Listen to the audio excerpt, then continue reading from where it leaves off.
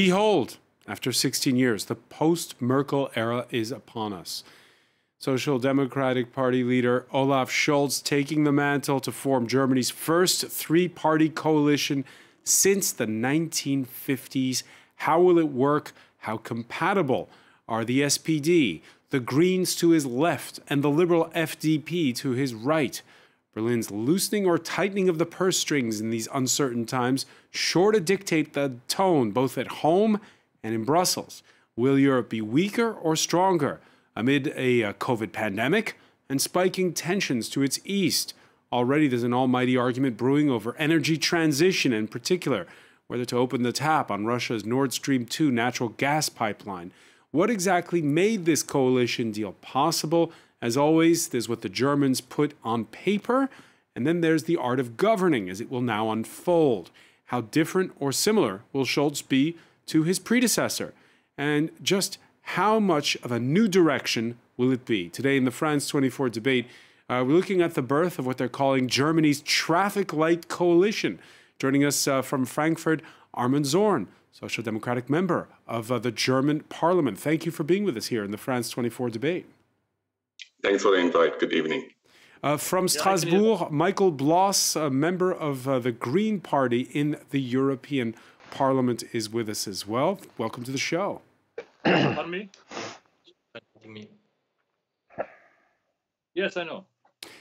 We're also joined by Christoph Hoffmann, member of the Bundestag from the FDP, not too far from the French border in Lörrach, just across there in southwestern Germany. Thank you for being with us. And Cornelia Voll, professor of political science at the French Political Science Institute, Sciences Po. Nice to see you again. Thank you for having me. The France 24 debate, where you can join the conversation on Facebook and Twitter, hashtag F24debate. 3 parties, 2 months of talks, a 177-page agreement that promises state-sponsored green investment, a digital transformation, all the while a return in 2023 to Germany's strict fiscal purity. Marius Sophos has more. 2 months after Olaf Scholz's Social Democrats narrowly defeated Angela Merkel's Conservative alliance at a general election, Germany's Chancellor-to-be announced a new coalition deal on Wednesday. We are united by a belief in progress and that politics can achieve something good. We are united by the will to make the country better, to move it forward and to keep it together. We are not about lowest common denominator politics, but about high-impact politics.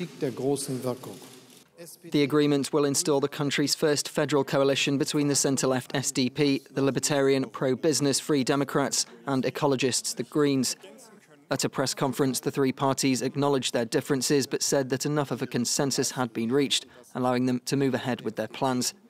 High on the agenda, bringing an end to the COVID-19 pandemic, phasing out the use of coal-fueled power by 2030 while expanding the rollout of renewable energy, and sticking to Germany's strict constitutional debt brake, designed to prevent public debt from skyrocketing.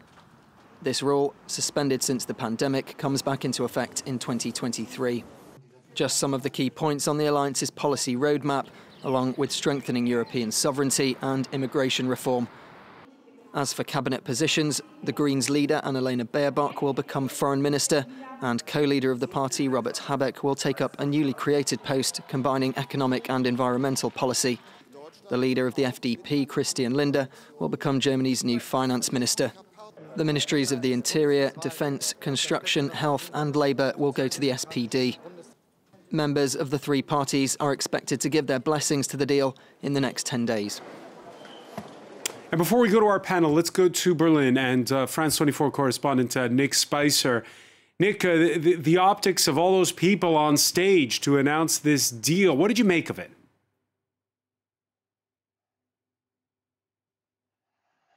Well, I mean, it's historic to have a 3-party coalition. This is the second time Germany has tried to do it. And not to be cheeky, though, you know, when you look at the fault lines you were evoking in the introduction, it feels like the risk is they'll try at once to stop, go, and yield at the same time. I mean, how are you going to have the Free Democratic Party, which is against, you know, taxing and spending, govern with the Greens, who want to spend a whole bunch of money in creating a green economy. There are divisions as well as regards how to deal with China and Russia with the Greens, asking for a hardline foreign policy, and then the SPD being the party of the Ostpolitik of Willy Brandt, going back to the 1960s and having many, Putin whisperers, people who understand Putin in their party.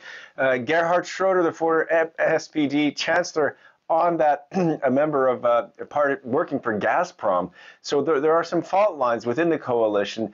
And when they say, we're not about a lowest common denominator, I think they did have to work very hard to find that consensus. They came about it quite quickly, but I think it's because they took the measure of the crises that Germany is facing now. Yeah, and we heard, for instance, the head of the FDP, Christian Lindner, saying, one thing that brings us together is we're from a different generation. Does that resonate?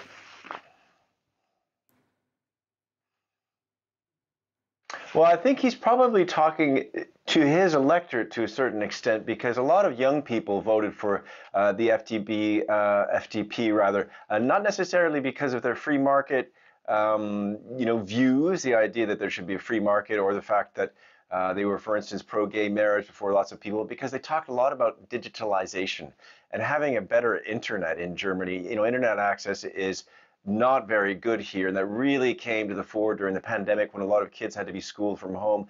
So I think that he's probably talking to his electorate to a certain extent when he's saying this is a new generation. It's always a new generation, but the key thing here in this new coalition government is it's similar to previous coalition governments. German voters like continuity. I think this is, even though the party at the head of the coalition has changed to another Volkspartei, or Big Tent party, the Social Democrats, for the first time in 16 years. It was the Christian Democrats before. I think we're going to see a lot of continuity in the years to come. And just very briefly, Nick, because I want to get to our panel, when does Angela Merkel say adieu for good? It appears, as we heard in the report, there are some steps to go through in the second week of December or thereabouts. We know that Olaf Scholz, who is her successor, brought a bouquet of flowers in their last cabinet meeting today to say goodbye. There's a lot of good feeling about what she has done in 16 years in office, and she remains very popular, given no indication as to what she intends to do in her retirement. She said she'd like to read and maybe fall asleep. However, Parliament voted to give her 9 assistants. So we'll have to see how that pans out. It sounds like she does have some plans, but isn't sharing them. All right, Nick Spicer, many thanks. And thanks, by the way, for kicking off the puns around the term traffic light coalition. Armin Zorn, let's go back to that press conference that announced the breakthrough. There were a lot of people on stage. Is this going to work?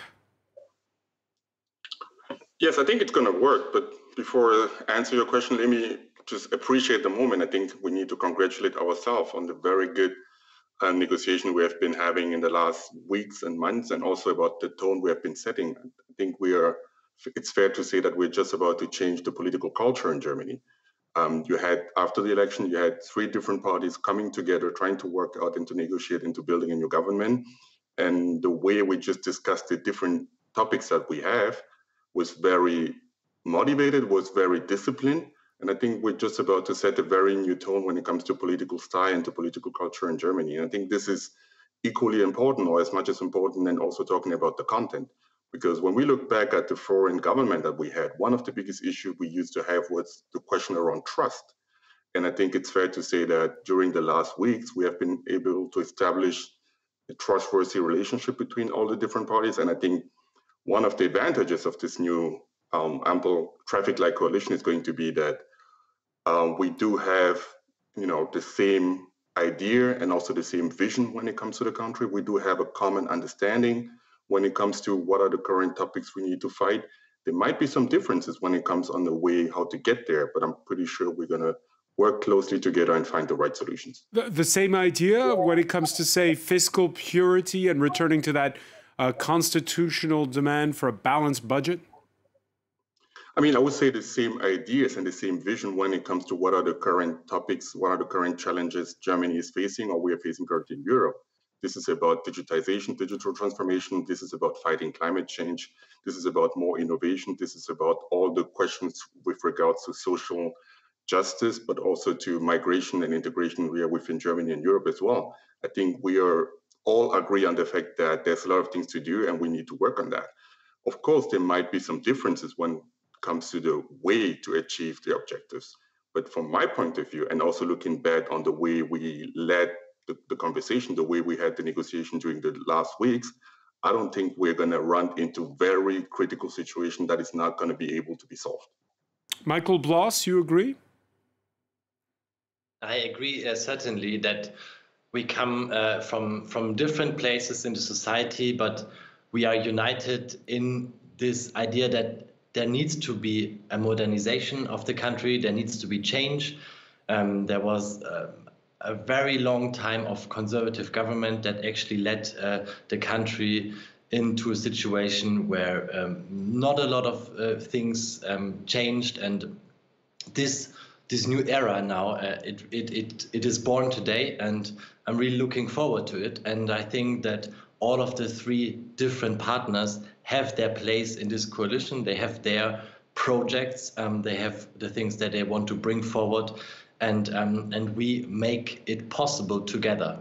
Can you just explain for our viewers how it works? Because there's this, again, this 177-page document that all three parties agree upon, but do they stick to the script afterwards? Well, this is the scripture now, and we have to stick to it. But we all know that politics and life as such is developing and dynamic. So possibly there will be new situations there where nothing was written down on in this government contract. So there we have to come together and find new solutions. But now this is what we have agreed to. I have to say I was myself in the negotiations. It wasn't always easy. No, it's not like that we came together and we had the same opinion at the very first moment. So there was, of course, a lot of debate, a lot of attempts to understand the other side. So now this is what we have come up with. But surely the coalition will not only be driven by the coalition agreement, but also by the spirit in which we work. And I think today we already showed that we work well together. All right, lots of reactions on the hashtag F24debate.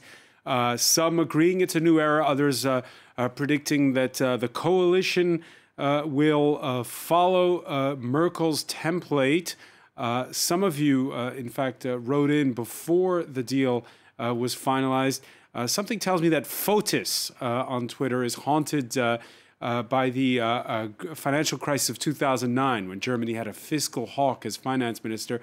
He writes, hopefully Christian Lindner will not be the next finance minister. Europe doesn't need another Wolfgang Schäuble. Well, he is the next finance minister.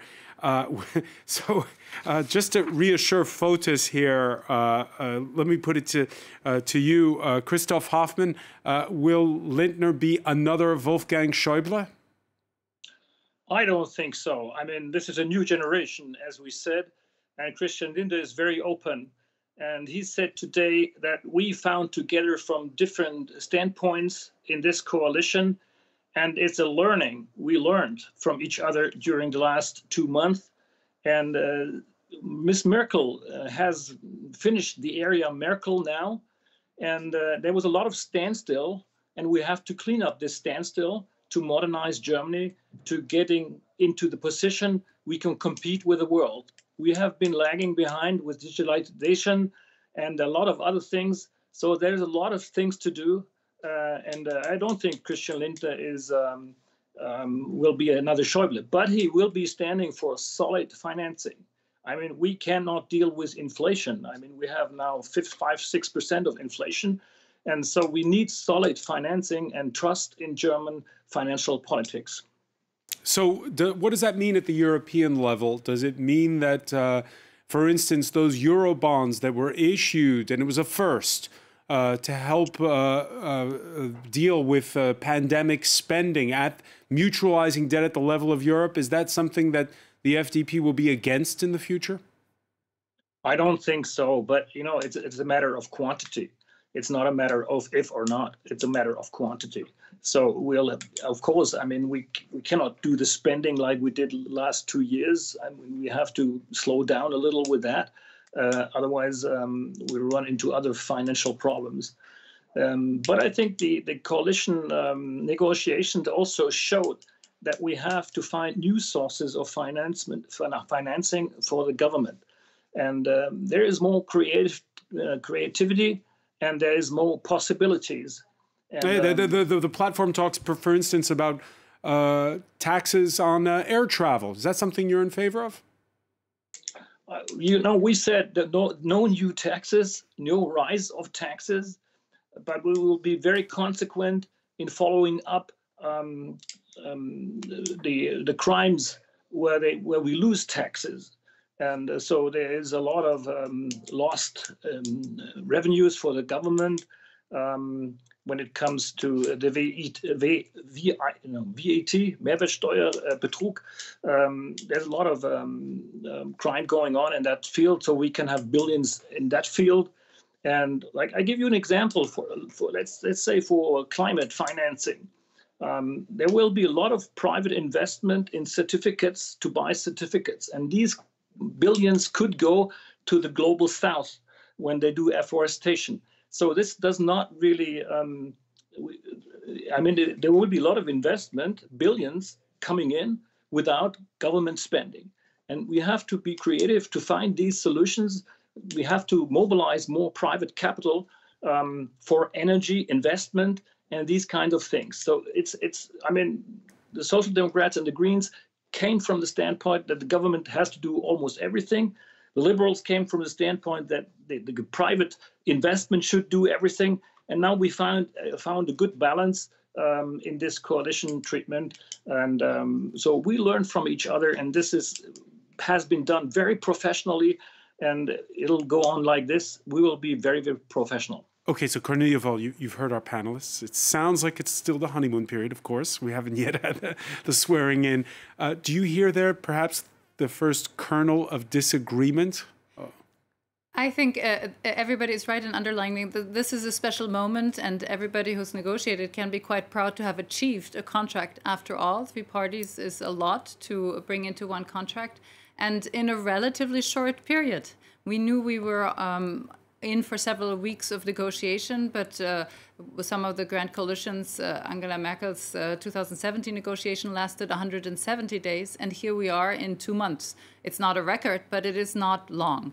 So I think it is a moment to say we have agreement on the space of possibility in politics, and that's what a coalition contract is. And now we have to go from there. There will be disagreement. That's almost by definition what politics is about. There will be conflict between ministries such as finance and economy and climate, which have different mandates and different missions.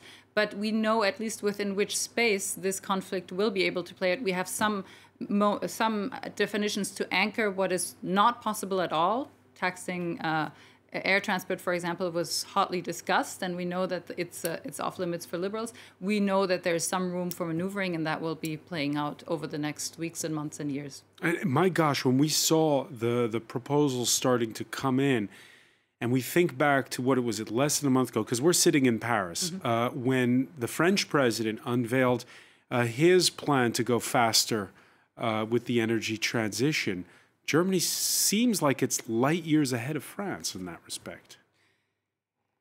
Well, I think it would. Come on, Cornelia, tell us here. I think it would be worthwhile to do a comparison of climate laws across countries, and I do have to say that now we have a coalition in Germany that really has this as one of their their main ambitions to come quicker to certain points. We've heard 2030, for example, for the exit from coal energy, for 80% renewable energy. There are some ambitions that I have not seen on the French side, also because the approach was quite different. The French climate law was a very bottom-up process of citizen negotiations feeding on topics that were not targets but heating of terraces in French restaurants, for example. So you get a very different approach, and it gives you a different climate law. But I think we see here that the coalition has really pushed on these issues and has come to an interesting set of possibilities in the coalition context. It seems very ambitious. I don't know how much of this can actually be done, Michael Bloss. Things like, what is it, setting aside 2% of land for wind farms,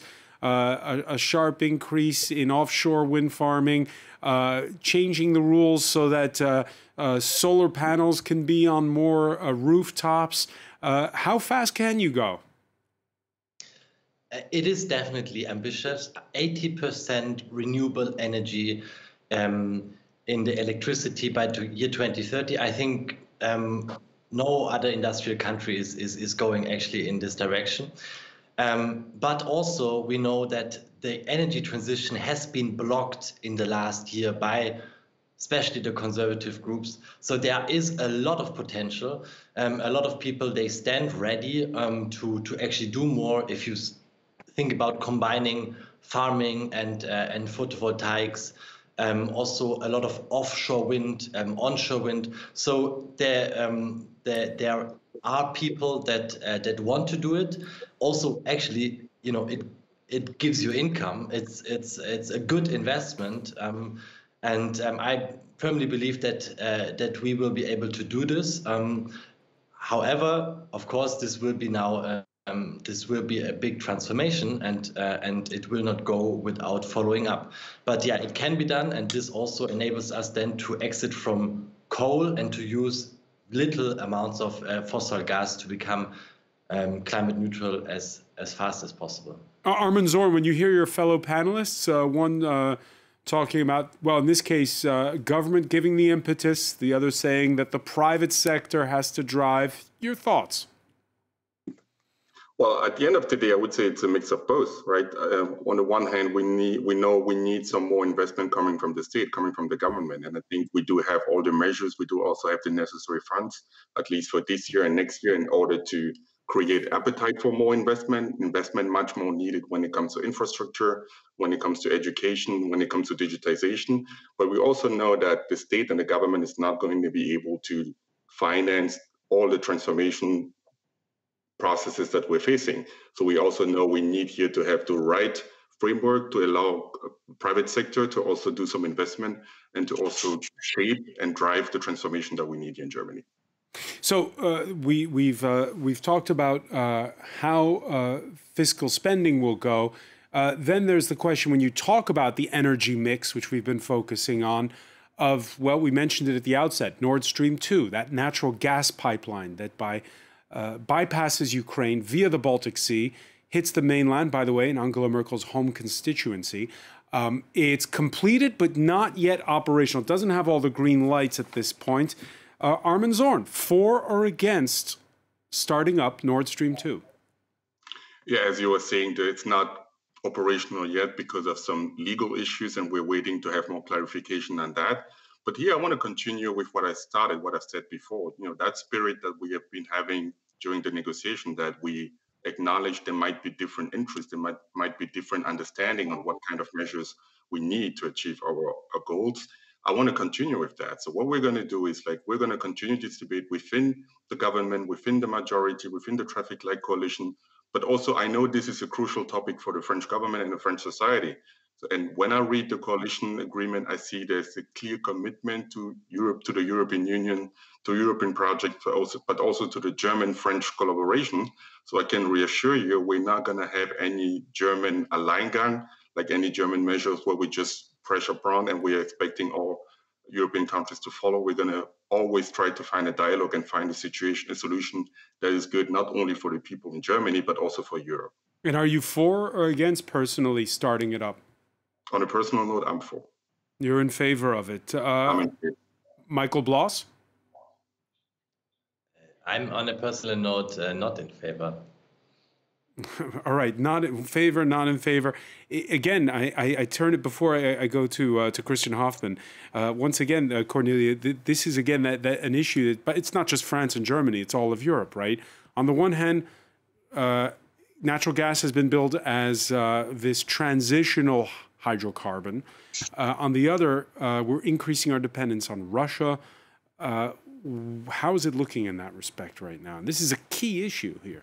It's a key issue, and let's add to the conflict the United States, who also has a stake in this and has negotiated quite actively with the last government on Nord Stream 2.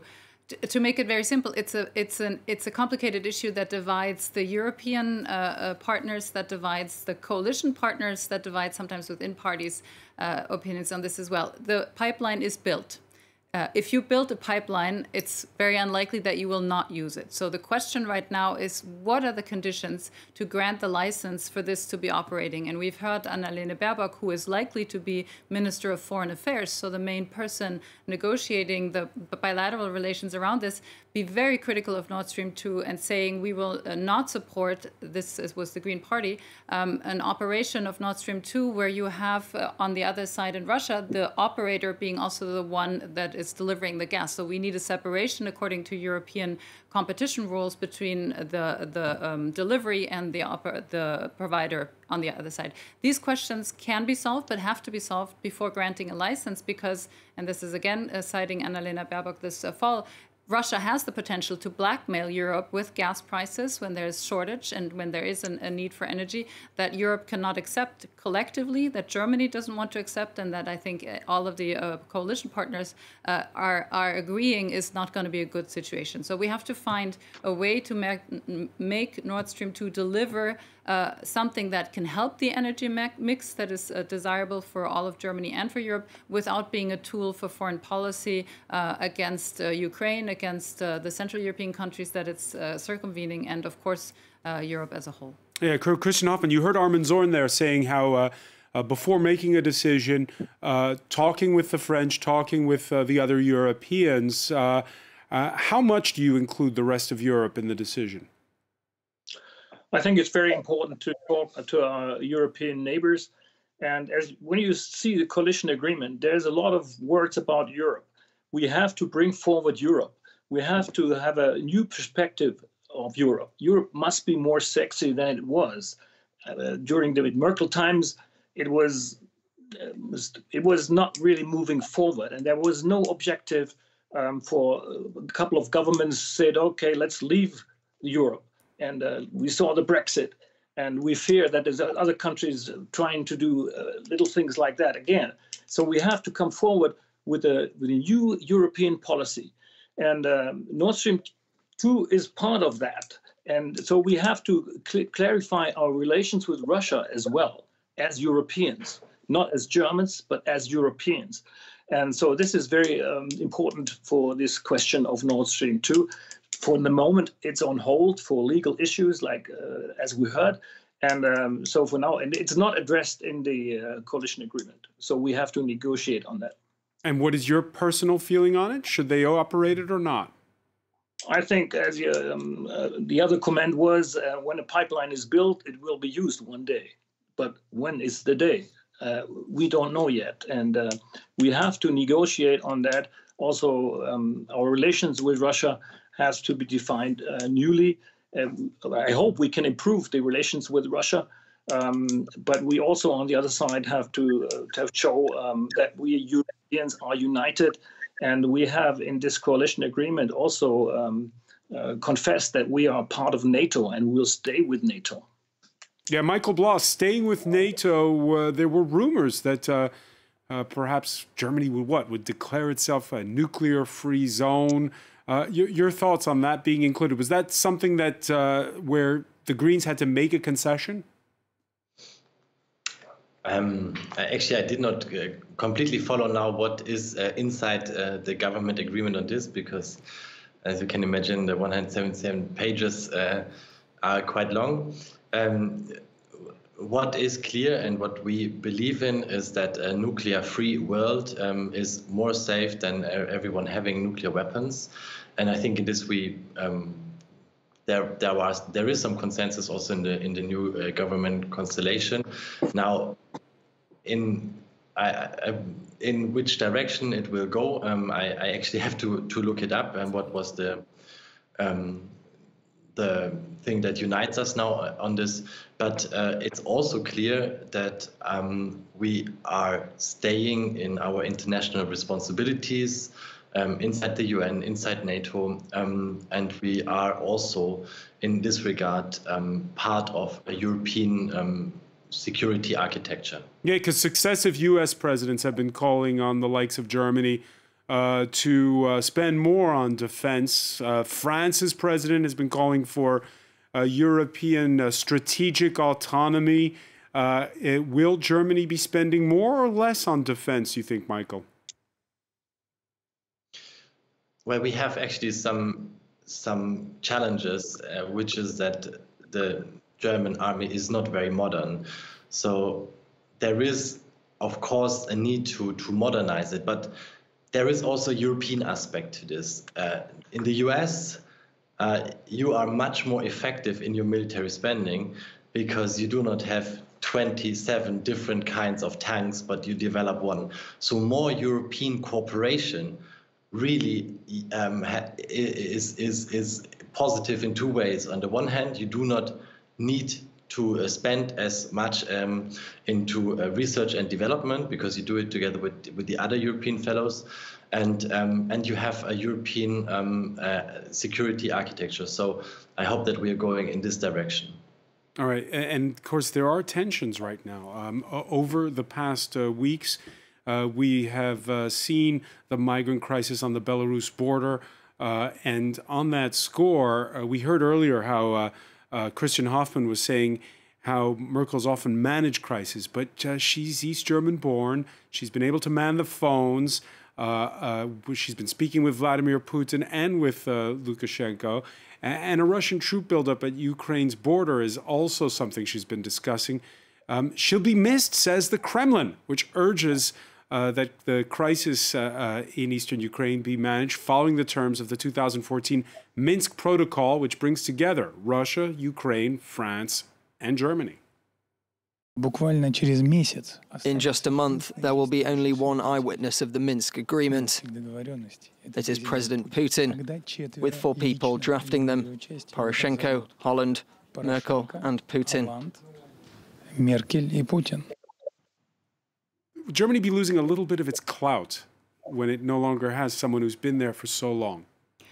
That's definitely a risk. We are losing the statesmanship of a 16-year reign under Angela Merkel, but I think that's also an opportunity, and in particular the relations with Russia will be crucial. If you look at the coalition contract, there's a list of bilateral relations there are addressed, and none is as long and detailed on as the relationship with Russia, because there's a lot of issues that have to be addressed, and many of them were mentioned here. So memory, of course, or the personal memory of the stakeholders is one, but the other is also to just list the items that need to be addressed and to have an actual strategy that is developed that is not just wavering back and forth is very important. And I think the coalition partners have at least identified this and are ready to continue trying to find a solution in the relationship between Germany and Russia. Armin Zorn, when you look east, it feels very volatile these days, whether you're looking at Belarus, whether you're looking at Ukraine. And, you heard at the outset our correspondent mention how the former SPD chancellor, Gerhard Schroeder, has gone on to be a top executive at Gazprom. Is that something that the current generation of social democrats is wary of? Personally, I don't think that's relevant for the debate and for the current situation, to be honest. I think when it comes to foreign policy and when it comes to the relationship with Russia, I totally agree. We need to have a better relationship with Russia. And I think when it comes to foreign policy, we need to be able to use a variety of instruments inside the diplomatic toolbox. You need to be able to use, on the one hand, more dialogue and more to having a continuous dialogue with Russia. But on the other hand, when times are getting tough, I think, sanctions may also be the right instrument to choose. But for now, I would say, and this is my personal opinion here, we need to establish a long-term relationship with Russia based on mutual trust, based on mutual agreements when it comes to certain values that are important for us, but for Russia as well. And I'm quite sure that my political party, but also the rest of the coalition, we're going to do our fair share to have this kind of relationship with Russia. And what about China? Well, we reach a situation right now that China is one of the most biggest player on the global policy, on the global level. So it's the same that applies to China. I think we need to be able to always address the challenges that we see. We need to be able to have a frank dialogue with China. But on the other hand, I think we also need China, the entire world. We need China as a partner. So personally, I believe here dialogue is the right way to go, but still always make clear when it comes to certain violation of human rights where we do not agree to. Michael Bloss, will it be continuity in Germany's policy when it looks towards China? Well, I think at least in one regard not. There is a new investment agreement between the EU and China, which has been initiated just before Biden came into power. And for very good reasons, this is currently on hold, and I think it will be on hold. I think we have to be, as Europeans here, a bit more self-assured. There are very important possibilities of cooperation, but then on the other hand, there is also conflict. And I think it is good for Germany and for Europe to actually stand by its principles of defending human rights, press freedom, and this has to be also clearly communicated to our partners. It is also a question in the future about leadership in different kinds of future technologies. And also here, I think the coalition agreement is a good start, that we are now clearly saying, we want to be the place in Germany, in Europe, where future zero carbon technologies are developed. I think we need to have, of course, good cooperations.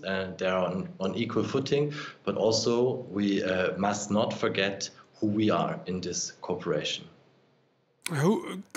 Christian Hoffmann, then, when you look now ahead, we've seen, you mentioned earlier to us, Brexit and how that's changed Europe. It's in fact increased the power of Germany within the European Union. As you look at these foreign actors going forward, will this coalition be different from what we've seen the last few years from Angela Merkel? Yes, I think so. When you look back, Macron made a lot of proposals how to develop Europe. And there was no answer from Ms. Merkel. And that will change. There will always be an answer, and we have to cooperate with France more intensely to bring forward this Europe. Europe is getting smaller in this big world. Russia is growing, China is growing, and Africa is growing. And so we need to find our place in this world.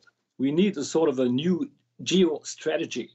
And it's very important for our industry as well to have resources. I mean, if you don't look at the world, you will not have any resources one day.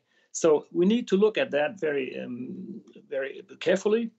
And you can see in the coalition agreement that there is 3% of the gross national product for diplomacy, defense, and development.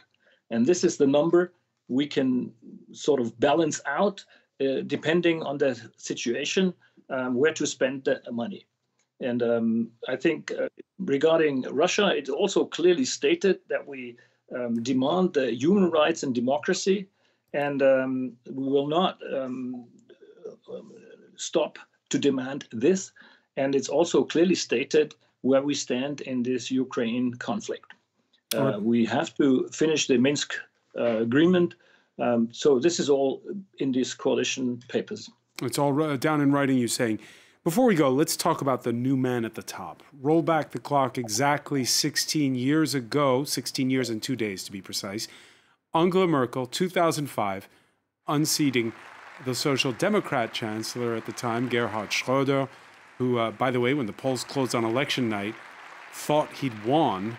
The rest, as they say, is history. When you're looking at those images there, Cornelia Voll, is this another... We didn't know she'd be there for 16 years, right? Is this another one of those seminal moments? Or did Olaf Scholz get elected because he's the one who resembles Merkel the most? It is a seminal moment. You mentioned this is a traffic light coalition, so a three-party coalition, which is rare I would not put my money on another 16 years of this. We're now going into one mandate, and then we'll take it from there. But it is quite an important change in governance. We're no longer in a grand coalition. I think even though we had a lot of changes, the grand coalition era is over, and that is important because it allows the parties to negotiate new impulses.